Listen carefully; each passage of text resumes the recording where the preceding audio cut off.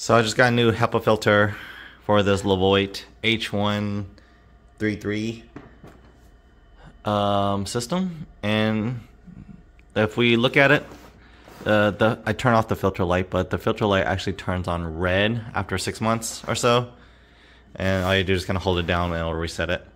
So I'm gonna do that again after I take it out. But this is what the filter looks like. It looks really dirty. Look at that. And it's not able to suck in air properly, probably. So I got this new one, and here was what the new one looks like. Completely clean, as you can see. All right, let's check it out. Oh, sealed up. All right, so this is what the new filter looks like. The HEPA filter is nice and white all around. This is like dark, so it definitely needs to be replaced. Finally got a chance to. All right, so place this in, slide it in, make sure the tabs are on the outside, so it makes it easier to pull out if you need to. Just slide it in, put on this. I clean this sometimes from time to time. It's on auto right here. You turn on, this is on auto or speed. You get 3 speeds. It'll change colors. The blue ring right here will change colors depending on, you know, if it senses like dirty air or you're cooking. So it could go from yellow, green, or green, yellow, red. And then I just leave on auto, so it kind of changes. And then this right here is where it turns on to red if it goes bad. So I'm just gonna hold that down for a few seconds because I need to reset it since I put this new filter in, like the new 6 months. See, that's what it looks like if it's dirty. I hold it down and it should reset like that. And there's timer setting, so just keep on auto. Automatically do everything itself. And that's basically it to this filter unboxing.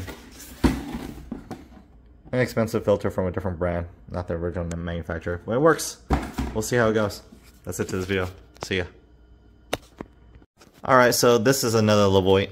It's also red, as you can see. And once you take this off, it'll automatically turn off. You can see how dirty it is. You can pull it from the top tabs. You can see how dirty it is from there.